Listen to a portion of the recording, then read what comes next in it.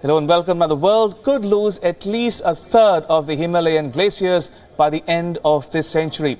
A report by the International Center for Integrated Mountain Development has flagged the need to limit global warming.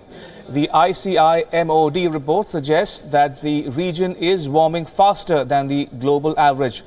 The report highlights that even if global warming is limited to 1.5 degrees Celsius, 36% of the glaciers in the Hindu Kush-Himalayan region will have disappeared by 2100. Now, this could have devastating consequences on the lives of those living in the mountains as well as downstream. Remember, the Paris Climate Agreement's target is 1.5 degrees Celsius. The report says if the current emissions continue, the mountains could see temperatures more than 5.4 degrees Fahrenheit higher by the end of the year 2100. The number could rise to over 10 degrees Fahrenheit if the emissions increase. Philippus Wester, an ICIMOD scientist, said in a statement that this is the climate crisis you have not heard of. Now, many glaciers across the region, but particularly on the Tibetan Plateau and on the eastern stretches of the mountain range, have retreated by somewhere between 20 to 47% since 2000. Since the 1970s, about 15% of the ice in the region has disappeared as temperatures have risen. Now let's take a look at what the Hindu Kush-Himalayan region is all about. The region stretches across 3,500 kilometers.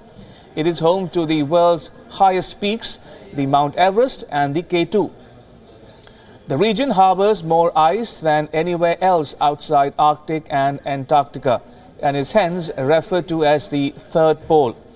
It covers 8 countries: Afghanistan, Bangladesh, Bhutan, China, India, Myanmar, Nepal and Pakistan. The glaciers supply water to 250 million people. The water from the glacier flows into rivers that support 1.65 billion people. So what would be the melting away of these mean for the people? Now, farmers will have to go higher up the mountains to grow their orchards.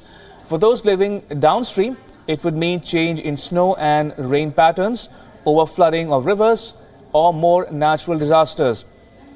It would also lead to unpredictable water resources for those living in the mountainous region. The change in river flows would impact hydropower production and also cause more soil erosion. Now, the flow of Yangtze, Mekong, Indus and the Ganga are also expected to be disrupted.